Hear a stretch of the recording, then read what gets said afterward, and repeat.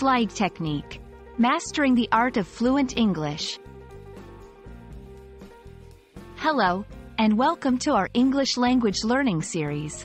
Today, we're going to explore an interesting and useful concept known as the slide technique. This technique is all about making your English sound more fluent and natural. So, let's dive in and learn how to apply this in your daily conversations.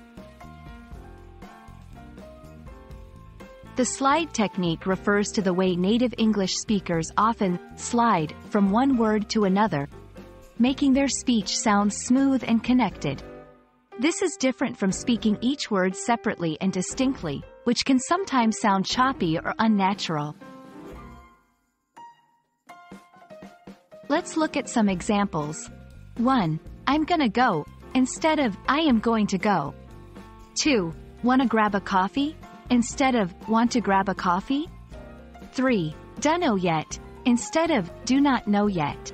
In these examples, words are combined and shortened, mimicking the natural flow of English speech. The best way to master this technique is through practice. Try to listen to native speakers in movies, songs, or conversations and notice how they slide words together. Then, practice saying these phrases yourself. While the slide technique is useful, it's important to use it appropriately. Avoid overusing it in formal situations or with phrases that might become unclear when shortened. The key is balance and context.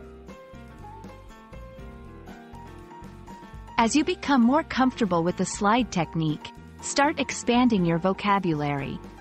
Use more complex phrases and try sliding different words together. Remember, the more you practice, the more natural it will become.